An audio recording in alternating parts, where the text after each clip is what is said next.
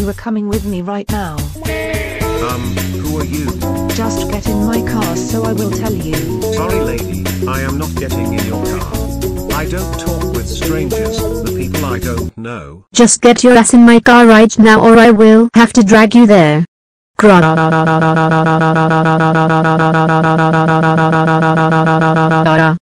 Fine. Get in the car right now.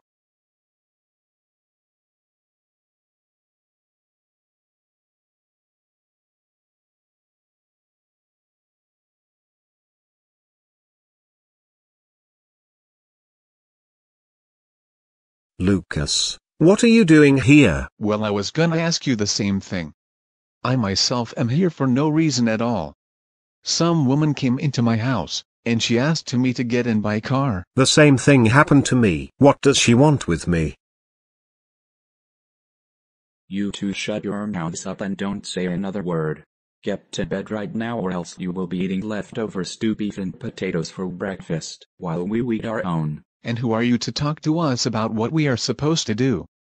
You and that crazy woman who sent us here are not our parents, ugly face. Excuse me. You know better than to speak to a grown adult like that. Now you both will be going to bed early. Get to bed right now.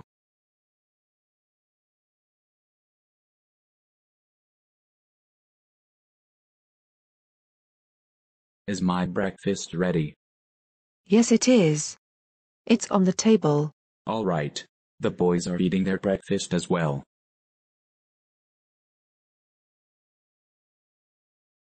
There is no escape from this place. Those two boys will stay here forever and ever, and if they dare try to escape, I will call the police. Don't give me that look on my face. Shut up. You know why I'm angry. That food you made me eat tasted pretty awful. You are so mean to me that I wish you were arrested for abduction. I heard what you said about me and Lucas being here forever. Watch your tone with me, young man. How about I beat you up to see how you like it? You kidnapped me from my house for no reason. Take me back right now. Hey, you know better than to talk to her like that and is very uncalled for, you control freak. That's so, damn it, Harold. Get to your room right now while I deal with this guy here.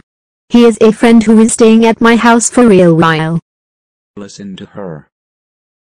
Harold. Room, now. He's just being arrogant. I said go, Harold.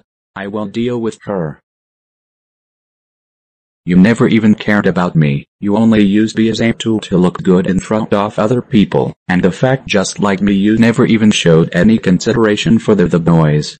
Why would you even care? You promised me that this fight between us is over and you are defending these boys like you want them out of here. You're pathetic, downright pathetic. You're the one who is pathetic as hell, because you are my friend and you dare to betray me like this. Just unbelievable. I think it's time to escape. They're arguing. We distracted them for now. All right. Hey, they escaped. Let's catch them now. Now that we escaped, let's go back to our prospective places.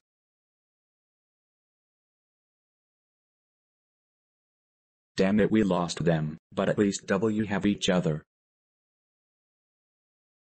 Harold, you were gone for a few hours. Where were you? It's a long story, Dad. Me and Lucas encountered this woman and her friend, so we just walked away from them. But here I am now. Alright. Those people were complete trash anyways. I will just go to my room to chill for a while.